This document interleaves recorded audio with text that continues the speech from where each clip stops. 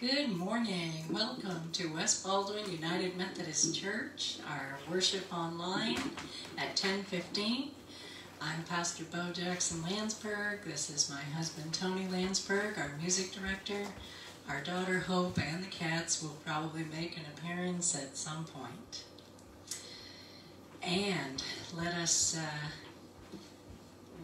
begin by noting that after this worship service at 11, or as close after as we can manage it, we have our Zoom fellowship time. And then tomorrow evening at 6, we have a brief Zoom meeting of the relaunch team to discuss how things are going with our in-person worship service at 9 a.m. in our physical building on Pequawket Trail, or Routes 5 and 113 in West Baldwin.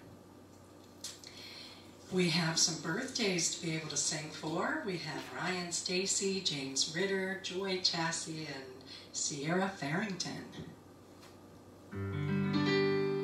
Happy birthday to you. Happy birthday to you. Happy birthday, God bless you.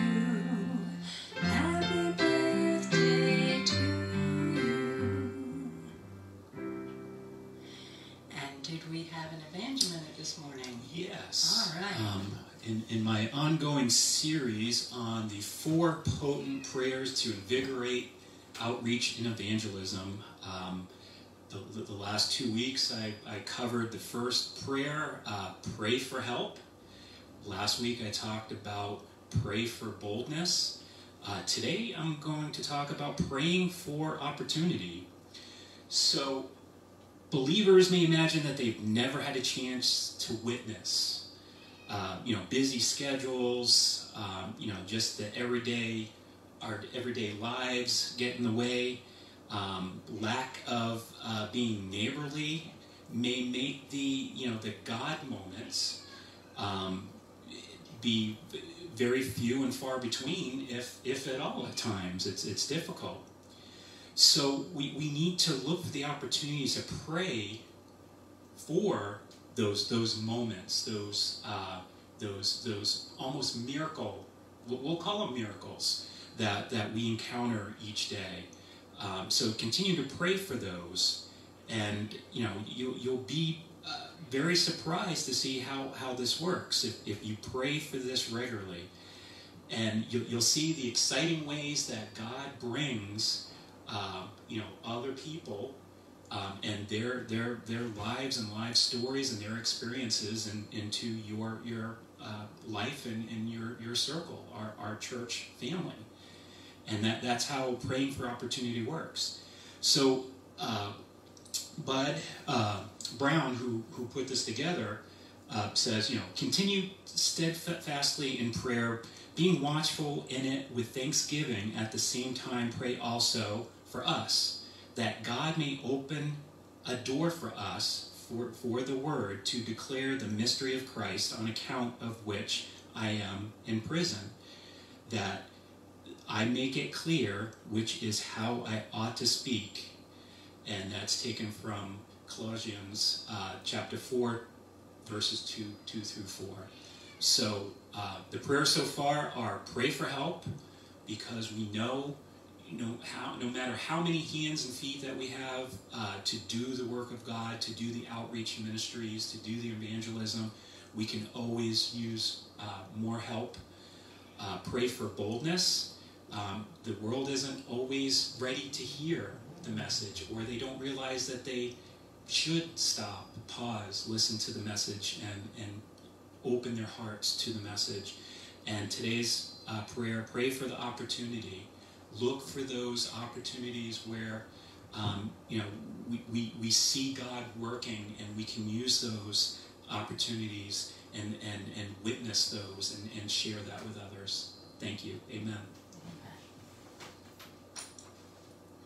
Let us prepare our hearts and minds for worship with our prayer.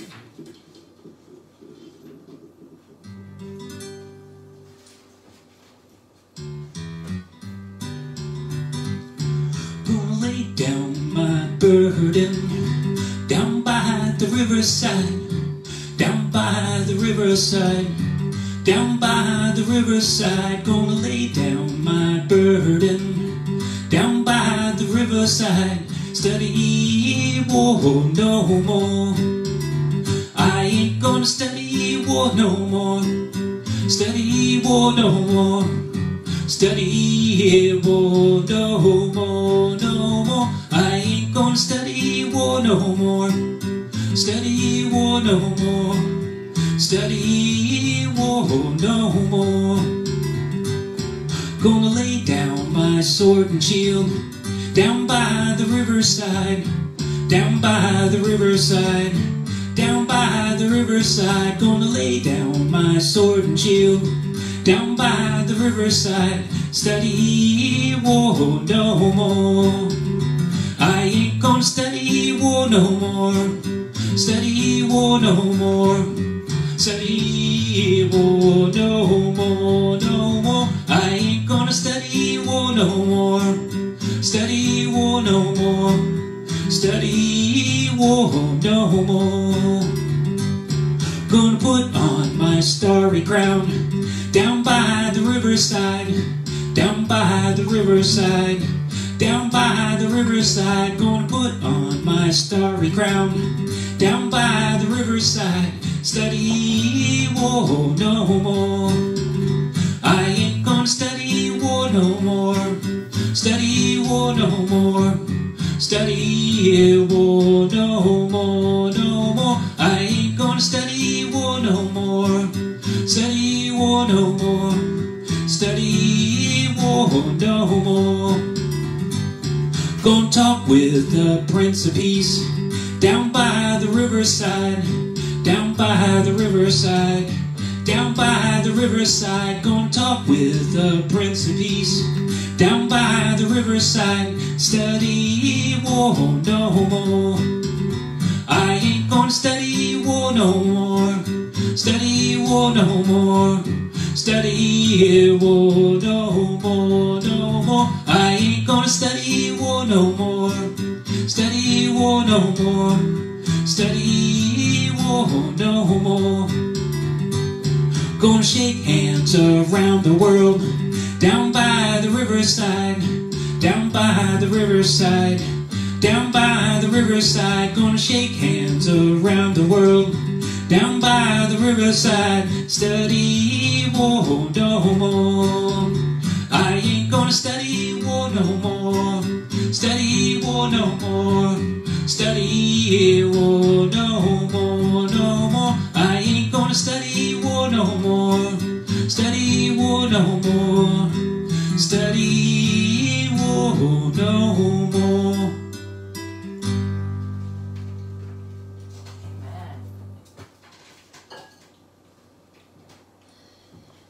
You may find on our Facebook page or have been emailed through our newsletter chain the bulletin. Please join me in our call to worship.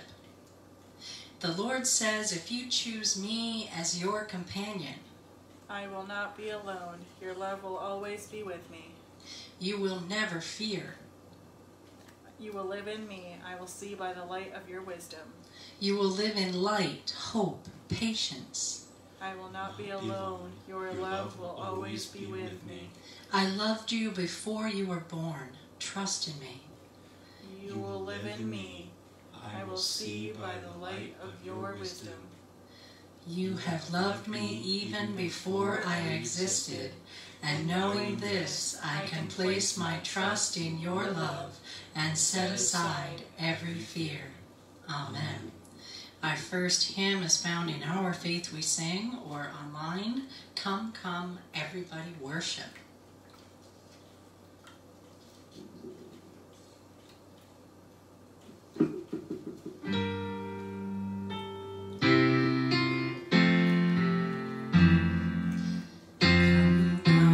Everybody worship with a prayer or song of praise. Come, come, everybody worship, worship God always.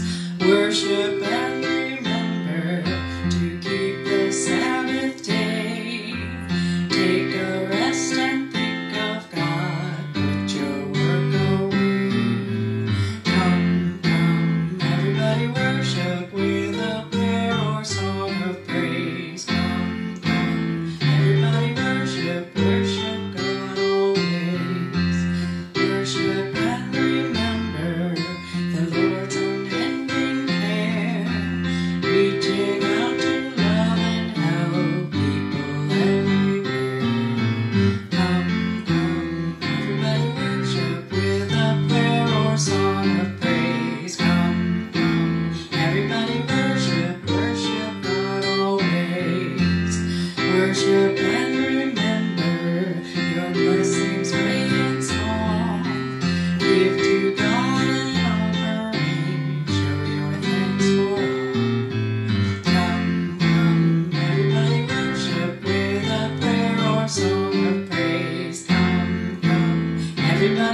worship, worship God always. Worship and remember how Jesus long ago taught us how to talk to God, something we should know. Come, come, everybody worship with a prayer or song of praise. Come, come, everybody worship, worship God always. Worship and remember that God is like the light, showing you the way to go, ever burning bright. Come, come, everybody worship with a prayer or song of praise. Come, come, everybody worship, worship God always. Please join me in the opening prayer. God of gardens and goodness and grace, till the soil of our hearts, make it ready to receive all that you would plant. Root out selfishness and pride, prune back greed and indifference. Plant us in fresh, healing soil, away from well-worn paths of old grudges. Scatter seeds of unity and gratitude, justice and joy. Cultivate courage and compassion. Graft into us your mission of restoration and forgive us. Produce within us an abundant harvest. We rejoice in your labor of love. Amen. Our scripture readings this morning come from Mark 8 and 1 Corinthians 2. Is that right? Yeah. Yep. And the Matthew 9:11 through 13. And yet, is that on the list? Yep.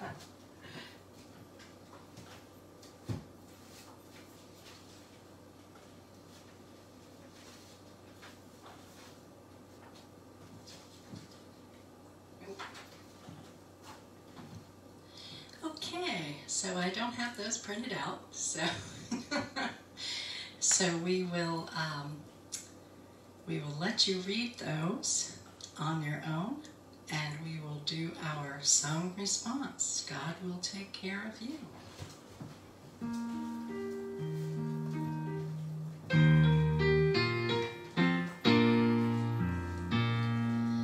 Be not dismayed, whate'er betide, God will take care of you. Beneath His wings unfurled abide, God will take care of you. God will take care of you through every day or all the way. He will take care of you. God will take care of you. Amen.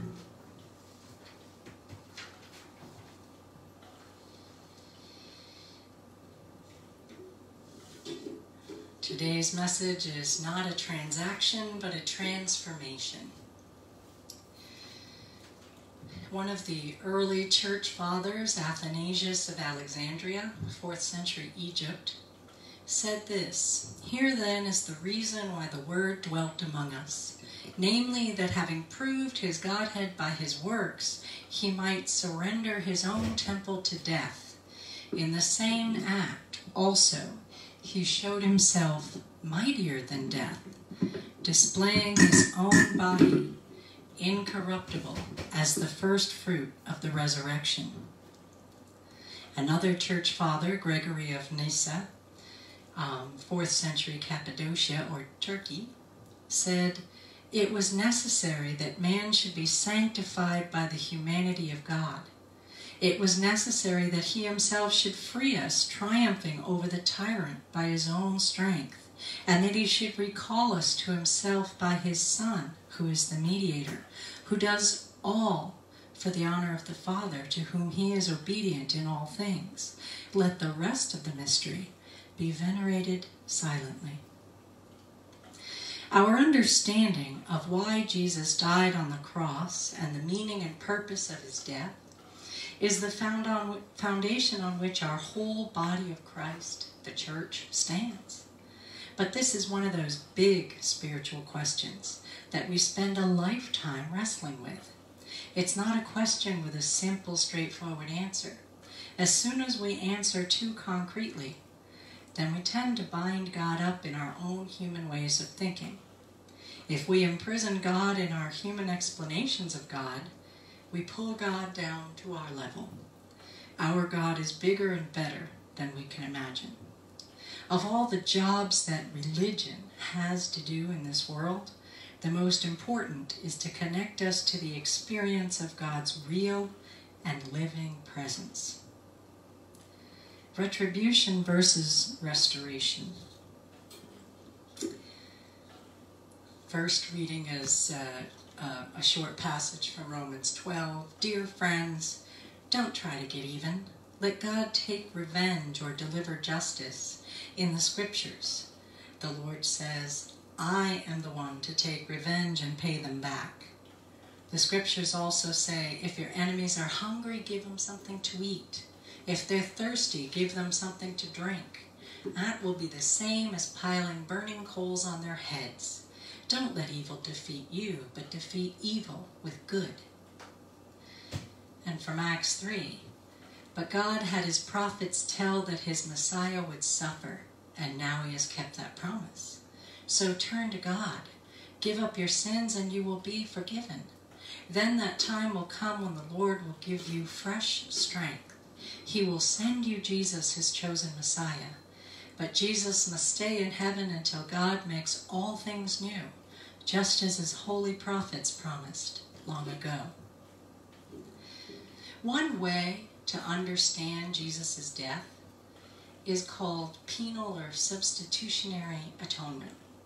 This explanation says that Jesus the Christ chose to sacrifice his divine human life in order to be punished in place of us sinners, satisfying the need of a holy God for punishment of sin.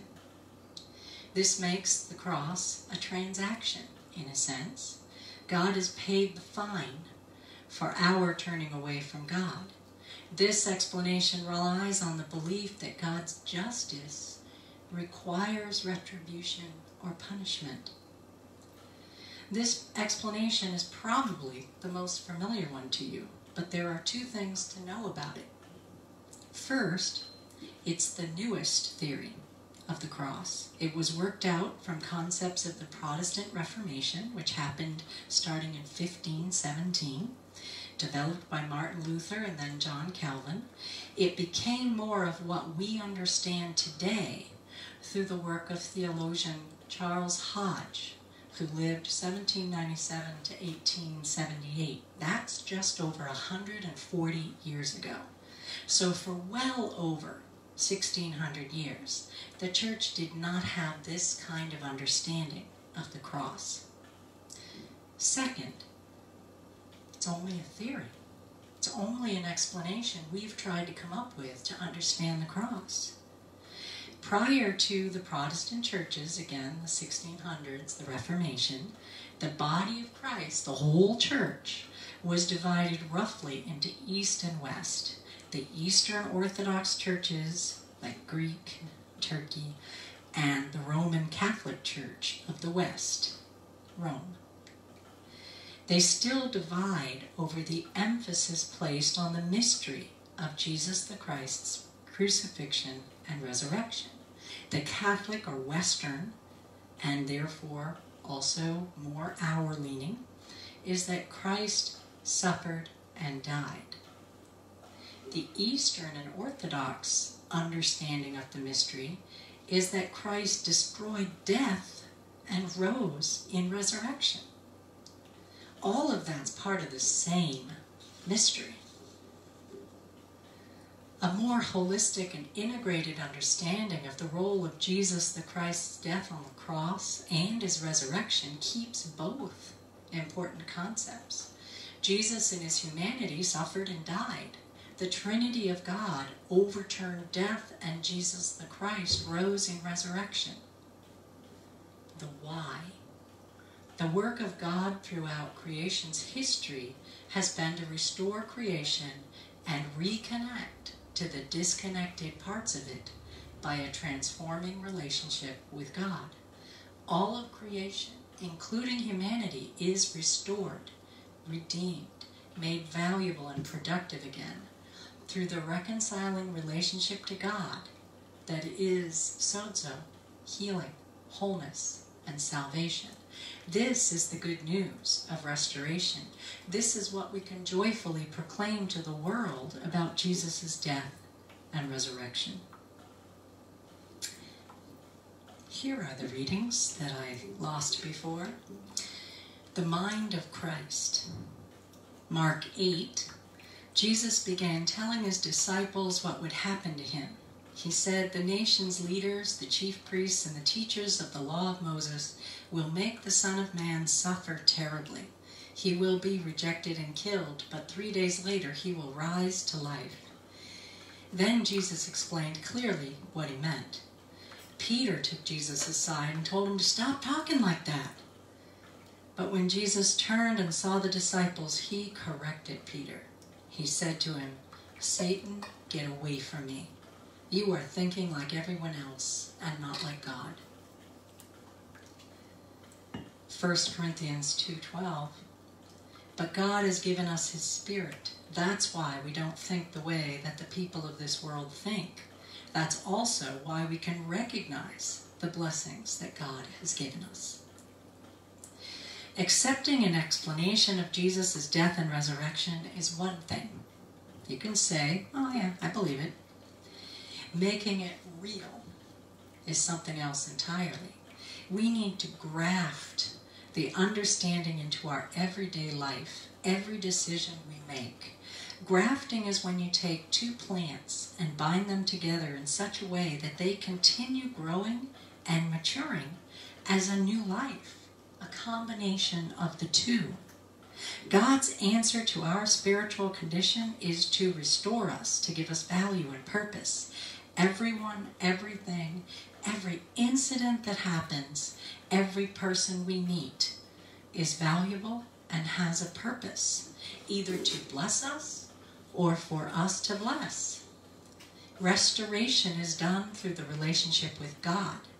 In this relationship, we are transformed like the plants grafted together. This can be difficult for us. We can resist understanding it, resist even being willing to let God do this. The disciples struggled. They understood the Messiah to be a glorious military political leader for Israel who would free them from Roman oppression and establish them as a world power again. A crucified Messiah was simply too hard for them, too painful, too defeated, too embarrassing. They didn't want to understand this kind of Messiah. Peter had just been the star student, the first of the disciples to say who Jesus was. Jesus is the Messiah. Then Peter refused to accept Jesus' words about what kind of Messiah he would be, his impending suffering and death. Jesus didn't want him to talk about any of that stuff in front of the other disciples. And Peter received one of the most stinging rebukes in the Gospels. Jesus turns to him and says, "Get away from me, Satan." When Peter refused to accept the Messiah that Jesus came to be, he was rejecting God. So too with us. Matthew 9:11 through 13. Some Pharisees asked Jesus' disciples, "Why does your teacher eat with tax collectors and sinners?" Jesus heard them and answered, "Healthy people don't need a doctor, but sick people do. Go and learn what the scriptures mean when they say, 'Instead of offering sacrifices to me, I want you to be merciful to others.' I didn't come to invite good people to be my followers. I came to invite sinners."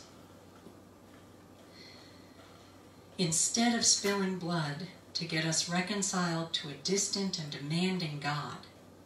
God spilled God's own blood to reach out to us, to show us he loves us. The cross rejects being a transaction and becomes a generous outpouring of God's love, meant to bring us through a transformation in order to trust and love our Creator. God's love for us is unconditional. In order to join in loving God and one another and all creation, we must accept the transformation God makes in us when we come into a relationship with God. Jesus did not come to change God's mind about us. Jesus came to change our minds about God. Will you let him? Amen.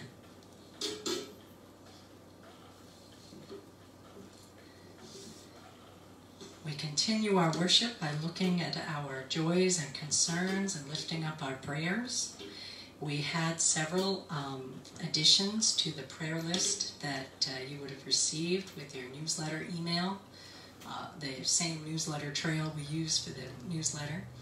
And we lifted up Dot Hart for waiting on testing for why she's coughing constantly. And so we just ask for God's prayers and for comfort in this time and for wisdom and discernment with medical professionals. She also updated us that her sister Annette is continuing to cut back on medications and is doing well and not expecting any treatments right now. She also had a joy. She and Wes are expecting their 4th great-grandson due in November. So a great Thanksgiving blessing there. So we do ask for God's healing presence and comfort for Dot and for Annette, and we lift up the joy of a great-grandson. Susan B. has has told us that the knee braces have been put off production or being able to receive them until the end of the month. And that also she's been diagnosed with severe sleep apnea. So we just offer up prayers for Susan, for comfort and for rest, and for the easing of her pains and suffering. Nancy lifted up the weather situation that happened over Barker Pond in the Hiram area yesterday. That there was a water spout or mini tornado, and that the nobles out there on the pond are doing fine, that there was some tree down and damage, but not anything to their camp, and we just pray for all those around the pond that the damage is minimal and that the joy can continue of resting and relaxing in the summer months. Tony raised prayers for the family of Jeff Meserve. He's someone we knew through the Goodwin's Mills United Methodist Church connection, and he passed this week as the result of he'd had a major heart bypass surgery such that they needed to put him in an induced coma in order to rest his heart, and when they tried to bring him back out of that, his heart was not strong enough. So we are with all of the family and all the friends and connection and community around Jeff in this time of mourning, and we ask for God's healing presence. Tony also raised that Paul Hopkins, one of our music team fellows, had communicated that they were able to see his father, Reverend Hopkins, for the first time since the COVID-19 shutdown, since he is in Gorham House. They were outside and had plexiglass and masks, and it was different, but they were able to sing together, to sing a hymn together, and that is a joy. Also was raised today the joy of having music, even if we cannot sing, in our in-person 9 a.m. service. And Leah had brought up the praise of the in-person worship and the connection.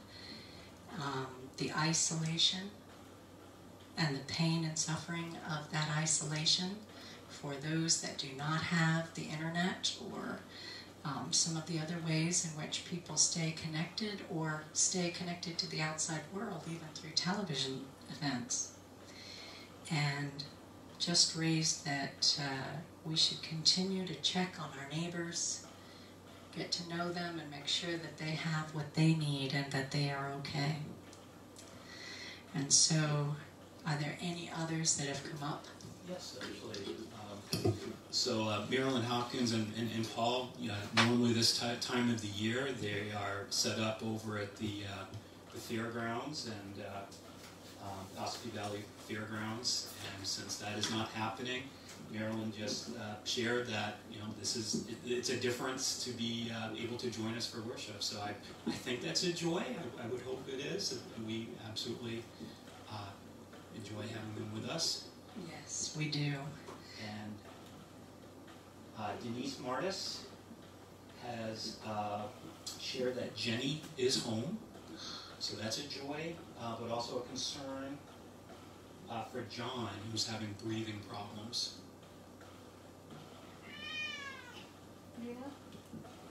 Okay. As a concern. So we can lift up Marilyn and the joy of being together in worship, even though it means a change of not being a part of the fair, as many fairs are canceled this year.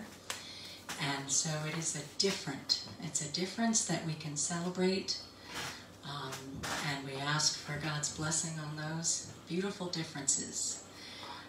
Denise has raised that Jenny is home, so on your prayer list where it said she was coming home, she is home, so that is a great report, and we can lift up that joy and answer to prayer that she is doing better, and just pray for continued growth and peace and comfort and stability in home. She also raises the concern for her husband, John, that he's been having breathing problems. And so we just ask for God's healing presence to fill and surround them in their home. And so we can now lift up our prayers. Lord, we know that you hold us in the palm of your hand, that you have good things, restoration, forgiveness, and blessings to pour out on us. We have before you our concerns, but there are concerns on our hearts you have not heard aloud. We lift them up to you now. And we say together, Lord, hear our prayers. And we remember the many joys that we have mentioned, and that there are many other joys on our heart that God knows, but we have not raised specifically, and we lift them up to you now. And we say together, Lord, hear our praise. And we continue with the prayers that Jesus taught us to pray. Our Father, who art in heaven, hallowed be thy name. Thy kingdom come, thy will be done, on earth as it is in heaven. Give us this day our daily bread, and forgive us our trespasses, as we forgive those who trespass against us. And lead us not into temptation, but deliver us from evil. For thine is the kingdom, and the power, and the glory forever. Amen. We turn now to our time of presentation of tithes and offerings. We presented those physically at our 9 a.m. in-person worship, but we also take this opportunity to say you can mail in your tithe or offering and gift to the church at the mailing address on the bulletin. And also that we can take a moment as the offertory is played to reflect upon the ways in which we are giving to others and one another, and the ways in which we have been receiving the gifts of others. And we will follow that by our doxology and prayer of dedication.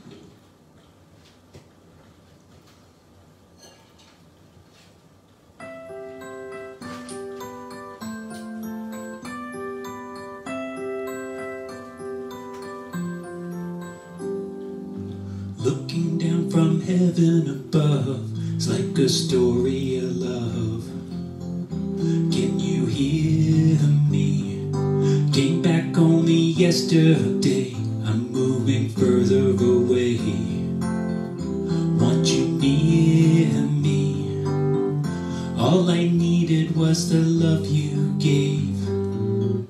All I needed was the Son who saves. And all I ever knew, only you. Sometimes when I think of your name, spirit within is all aflame. And I need you. I listen to the words that you say. Lord, I want to obey. When I see you, all I needed was the love you gave. All I needed was the Son who saves. And all I ever knew, only you. This is gonna take a long time to be fruit and not vine. What can you do with me?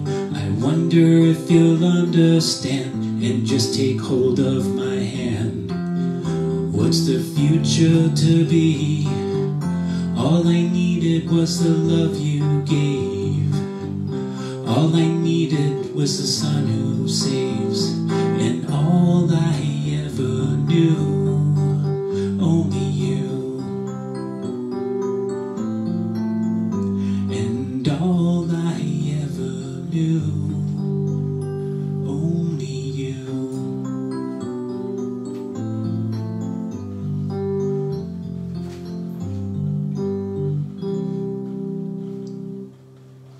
Amen. Please, oops, doxology.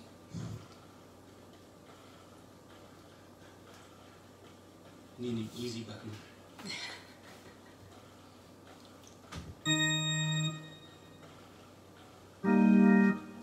Praise God from whom all blessings flow. Praise God, all creatures here below. Hallelujah, hallelujah. Praise God, the source of all our gifts. Praise Jesus Christ, whose power uplifts. Praise the Spirit, Holy Spirit. Hallelujah, hallelujah, hallelujah.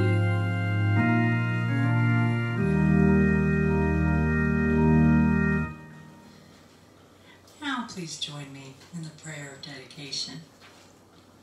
Suffering servant and bread of life, we accept your body. It is the life-giving stuff of all creation. We accept your blood.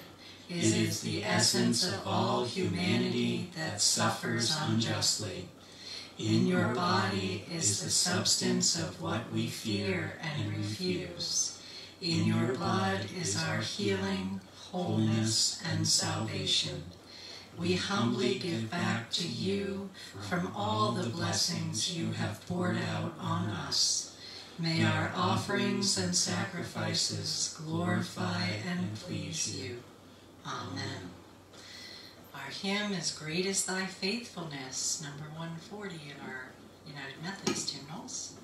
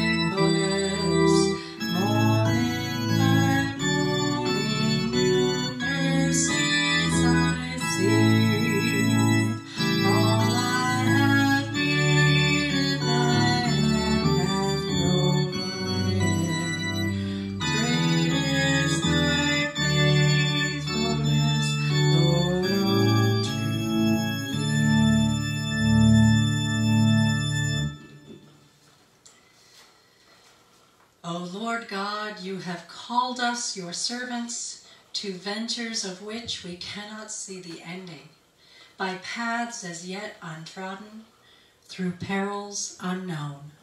Give us faith to go out with good courage, not knowing where we go, but only that your hand is leading us and your love supporting us. Through Jesus Christ our Lord.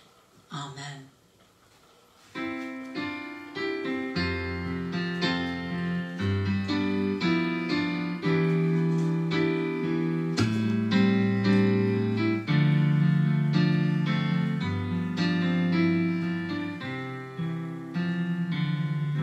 Shalom to you now. Shalom, my friends. May God's full mercies bless you, my friends. In all your living and through your loving, Christ be your shalom. Christ be your shalom.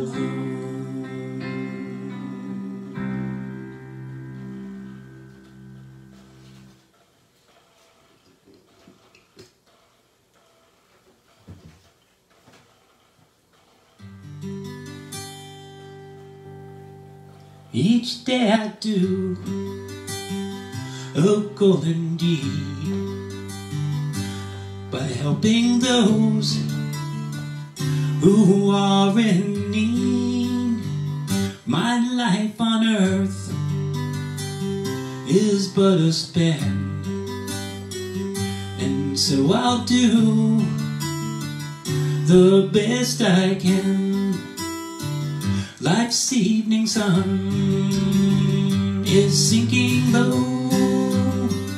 A few more days and I must go to meet the deeds that I have done, where there will be no setting sun.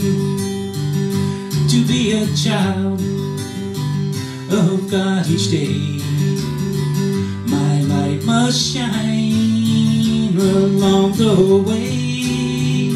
I'll sing His praise while ages roll, and strive to help some troubled soul. Life's evening sun is sinking low.